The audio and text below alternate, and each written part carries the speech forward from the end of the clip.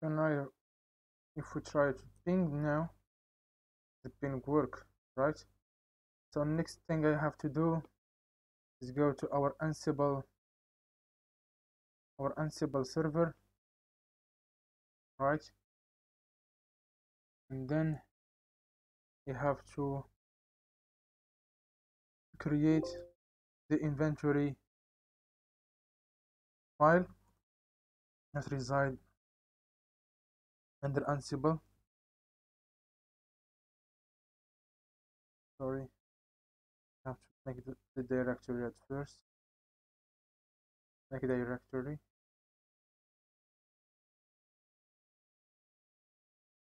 Then sudo nano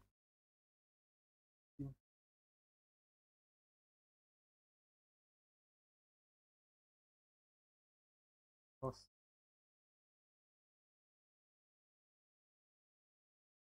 and here local group local host, another group, call it cube,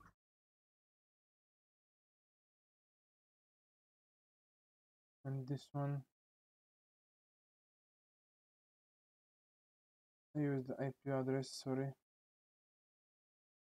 for the master node. Copy, paste it here, but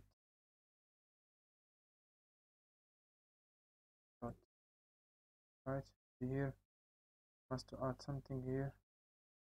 Ubuntu, then this IP address. I will save that. Alright, now what I have to do, first thing, to copy to generate key pairs here on this user, and then paste that key pairs on the master node, and all as well. And the same thing for our localhost, means our Ansible server. We will try to paste that public address, sorry, public keys as well on this Ansible server. So I have explained very well what is the key pair, how to generate them, and all of this on my last videos on using Kubernetes, Jenkins, and Ansible as well. I will leave the link in the description or in the right top corner. You can click on that, and there I have explained everything. The first thing I'm going to do is to generate key pairs. But first thing, let me ls come back to home, ls, then list the hide files. I don't have .ssh folder here, but once I will type keygen.t rsa, the type of the key of keys, and once I hit enter, and that keys are created under my home directory. If I try now to type ls la, and the files are here, and if I try now to cd in, to get in that folder list, this is our private key and this is our public key. So what I want to copy this public key to my master node, right, to be able to communicate that to my master node using my private key. I have explained all of this on my previous video, so I will not cover them again. So come back, list, and to copy the keys we have to type ssh copy id, and then the name of the user, and then the IP address. But if I try to do that now, it will not work. Why? Because I have to enable the password authentication in the SSH service. So for that, let me type sudo nano and get etc ssh, then ssh d dash config, and scroll down and try to increment, or instead of having password authentication, now I will switch it to yes.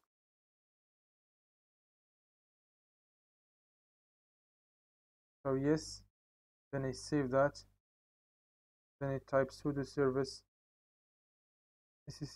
sshd reload to apply the changes, and here I will copy the address, paste here, dot dot dot. Now if I try to hit enter and type yes, it will ask me for the Ubuntu password. I don't have the password, right? So to do that, I have to switch to the root user and then type pass d Ubuntu and change the password of Ubuntu user. Now if I come back here and type that password, now if I try to type this,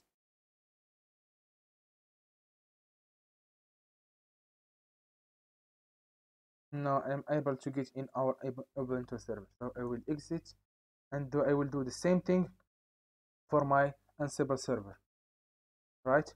I have already, if we try to get in the nano etc, I have already switched the password authentication from no to yes, ssh, then sshd underscore config, scroll down here, I have already switched that.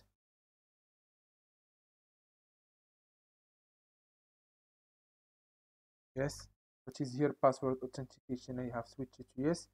Now what I have to do is only type copy id and then local host, yes, then I have to type the password of user, and now if I try to type ssh localhost, it works now. Right now if I will exit and I will type another command to see if my Ansible server works properly. I will type Ansible all, means all the groups, -n ping, and for example if I didn't create the hosts, let me come here and explain. If I didn't create the inventory file, the inventory file has the groups that has the IP address of the machines that we want to control them remotely. So if, for example, if you create a file under home /abdulali and you call it, for example, hosts, right? So once you will like to ping all the machines that you have control over them, you must type -m ping and then -i and then hosts. But as long as the directory Ansible, etc Ansible, it is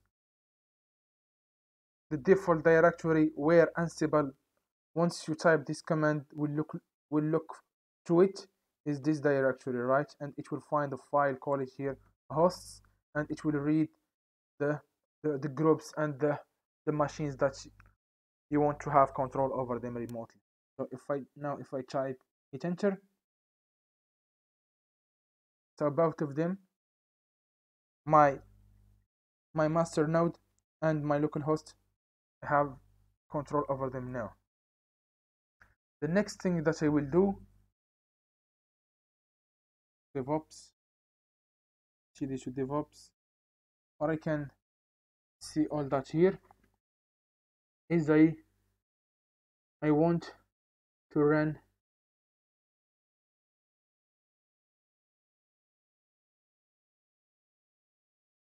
these commands, right?